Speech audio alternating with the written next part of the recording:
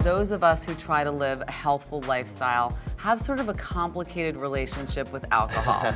I remember I was in Austin in 2010 and I had a really bad hangover, having only drunk a couple glasses of a Bombay Sapphire gin and tonic. My headache was so bad and I said, you know what, I'm gonna see if I can go 30 days without drinking, just to see if I could do it.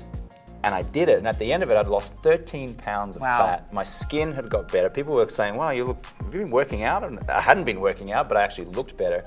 I slept better, I had more energy, I was more clear in mind. And I just said, you know what, I'm just gonna keep on going. And I haven't drunk since 2010.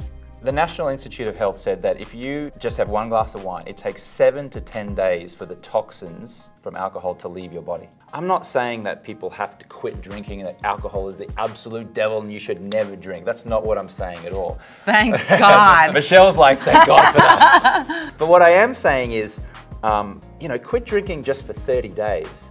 To see how you feel, and you'll sleep better, you'll have more mental clarity, you have more energy, your relationships will improve, you'll be a nicer, more genuine person. And then from there, after 30 days, you can either just stay quit or just reduce your alcohol. It's really just so you can explore your relationship with alcohol. Get out of your head that I have to drink to be fun and exciting, I have to drink to take the edge off.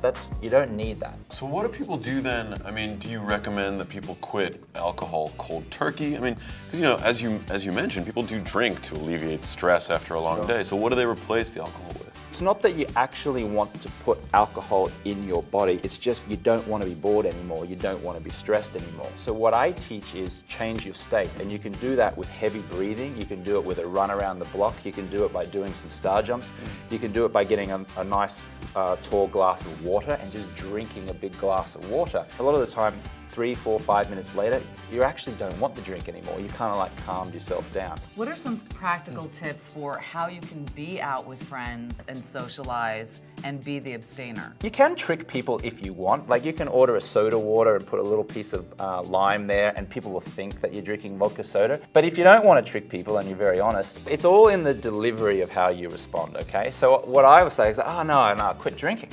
And they're like, what? What do you mean you quit drinking? You know, I took a little break and I just felt better without it, so I'm good.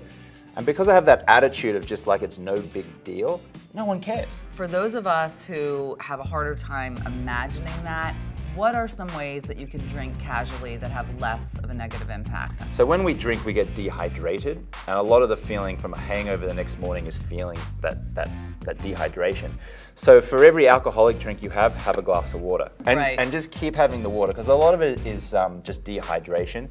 The other thing is when you have alcohol, your brain rather gets inflamed as well. So anything that's an anti-inflammatory will help you with a hangover the next day. Things like blueberries and chia seeds, fish oil is really good, is a good anti-inflammatory. The other thing is you can actually make a plan to get up early in the morning, because when you have something on at 7 in the morning, like a morning hike with a friend or a juice or a meeting or something like that, then you can say, no, I'm not drinking tonight because I've got to get up early, and it forces you not to drink. You're more inclined when you're not hungover to get up and exercise, which makes you focus on the food that you're eating, which makes you healthier, which makes you happier, which engages more people into your life, and just it has this spin-off effect.